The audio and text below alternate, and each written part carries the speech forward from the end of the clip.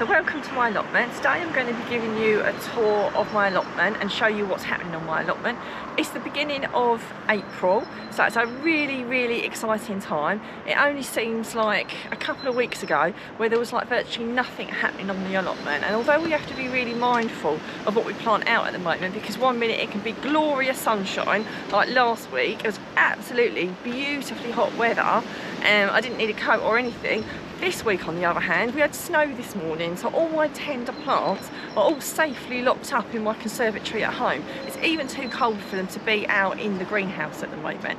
Now, I can't even put them out during the day to get an air in because the cold weather would just kill them off straight away.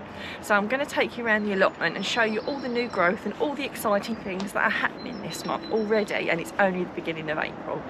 So if you've not already subscribed to my channel, if you could please do so, because you'll get lots of helpful hints and tips all throughout the year from my home garden, my allotment and also my home kitchen. So as we move over to the rhubarb, a perfect example of things that have just burst into life. You know, only a few weeks ago there were tiny little stubs of rhubarb here, not enough to pick or do anything with, whereas now absolutely fabulous. And actually my son took some to school last week to do in a recipe for crumble, which he was doing for one of his lessons. So loads of rhubarb there, so I can quite happily start picking that.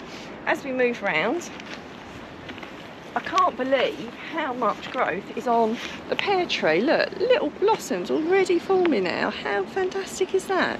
Absolutely, little bits of colour you can see there, the little pink blossoms just poking through, which is absolutely amazing. So hopefully the frost doesn't put pay to that, but hey ho, it is what it is.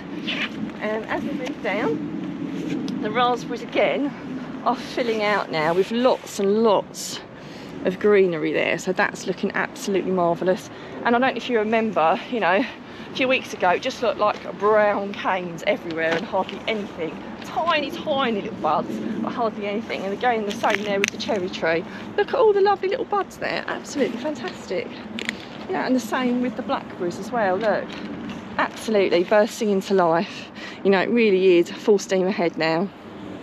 So as we move down with the gooseberries, and I've got to confess, I think every year I think my gooseberry plants are dead, because during the winter they just look completely bare, completely wooden, completely nothing. But again, look, absolutely burst into life. There we go, look, lots of lovely greenery there and little tiny buds forming as well. Absolutely fantastic. As we move down, the garlic that I put in October is really starting to swell out. As you can see, look, the stems are really chunking out now, so that's a really good sign that they're starting to do what they need to do. They won't be ready for quite some time now. We're looking at about June. A lot of people I see have been digging them up thinking they'd be ready now. They won't be. More like June time, so the stems need to die off, and I'll show you when that happens to mine so you know what to look out for. But very promising signs, because those stems are thickening out nicely. The kale underneath my cover is definitely bolting now, so I do need to get this out this month. It's a job I should have done already, to be fair, but you can't get everything done. It generally is the urgent jobs that get done this month, you know, to get things ready. So I will be clearing that soon.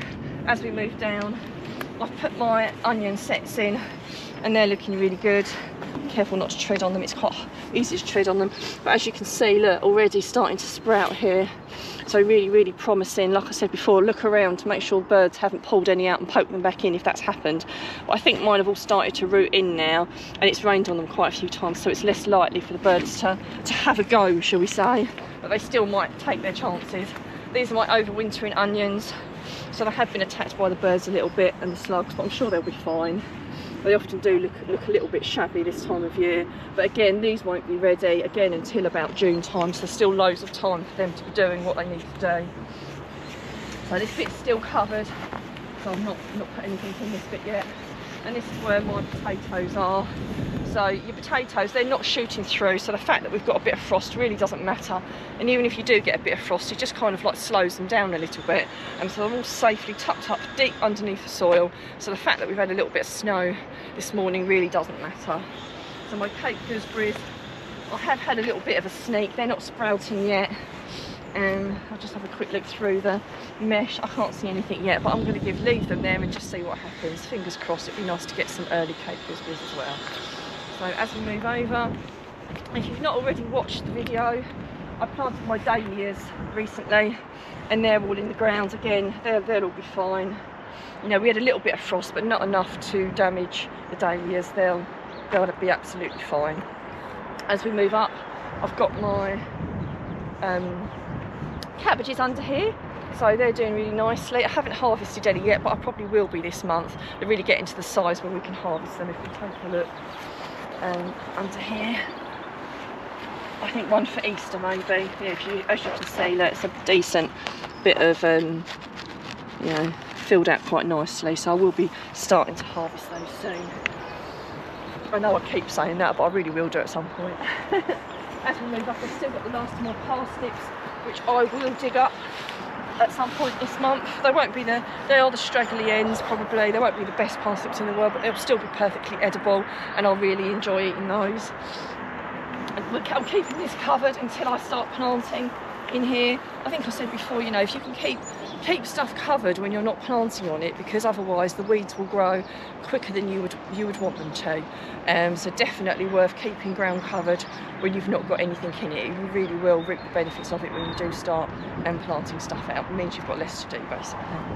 So as we move up, the blackcurrants are looking absolutely fabulous. So hopefully I will get more of them this year than the birds did last year.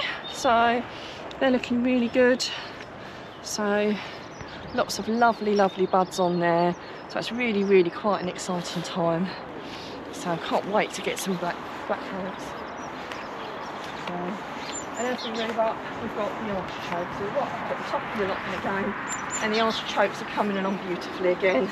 Something like this isn't affected by the frost, neither are any of your fruit canes. I know a lot of people are worried about, you know, what will be affected by the frost, but all the things that I've got out at the moment, the frost is absolutely fine. Things like your fruit canes, your fruit trees, things like these artichokes, the rhubarb, they're all absolutely fine. It's things like your delicate plants like your brassicas, the tomatoes, the aubergines, all that sort of thing, all the stuff you've started off from seed basically, that needs to be kept tucked up and warm. Now I do hope that this has inspired you, and actually the sun's coming out just towards the end, so maybe it will be a slightly warmer day. If you've got any comments or questions, and tell me what you're doing as well on your allotment, I'll be really interested to hear.